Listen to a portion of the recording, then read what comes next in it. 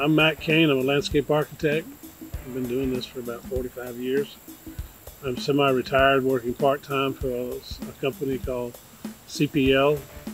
They're an engineering architectural firm that I joined because they offered me an opportunity to work part-time and help them win work and do work. So I'm kind of doing what I love in a way that I can love doing it. Linda, it's great to be here to talk to you about the park and go over some of the ideas we had. But before I do that, I want to tell you why we were really interested in doing this park. I was raised on a farm down in South Georgia. I was raised in a small town that didn't really have any parks. When I came up here and saw this beautiful piece of ground, such a big piece of ground in a small town, I thought, this is what I like to do. I specifically wanted to do this project. That's why we tried so hard to win it. And thank you for letting us win it. The beauty of this park is that it's in a very nice location in that it has water on one side and mountains on the other. It has an open space where people can get out and do whatever they want to. It's very informal. It has a characteristic of its own because it used to be a farm. It's still got the barn. It still has that untouched open space feel. So we were real pleased when we saw the trail system that you put in, that it was already there and that it serviced the people. We saw people walking through it. So what we felt like when we first saw it was we just want to enhance this and improve it, not overdo it, not bury it under a whole lot of stuff. So for that reason, we focused on the barn being the center point where the main activities would take place. Of course, you got to have a parking lot, so we pushed that over to the edge where it wouldn't be out into the opening. And we put a fence around it, but it's a farm fence. The real purpose of the fence is to keep cars from driving out into your open space.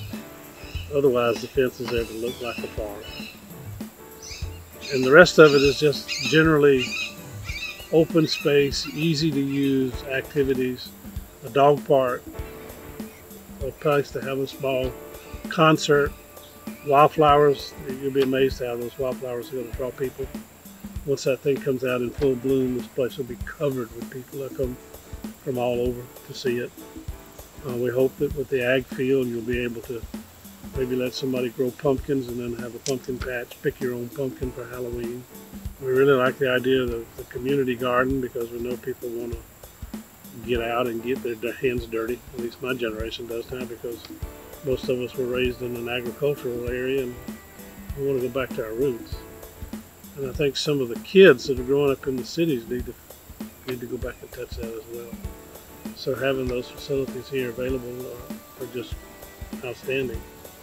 But that's basically the whole theory and vision behind the park, was to make it an open space for people where I could come out here by myself and feel comfortable and enjoy it, love it. Or I could come out here with 500 people and be comfortable and enjoy it.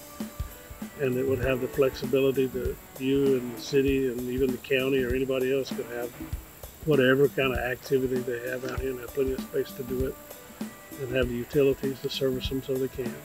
Well, Linda, again, I'd like to thank you for letting me be involved and for picking us so that we could be involved in this project. And I know this is a master plan. A master plan is meant to be very flexible.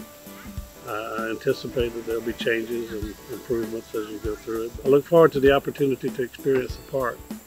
In fact, that's one of the great experiences of being a landscape architect, is that you can go back and see your work done and see how people enjoy it and learn from your own designs. Thank you very much.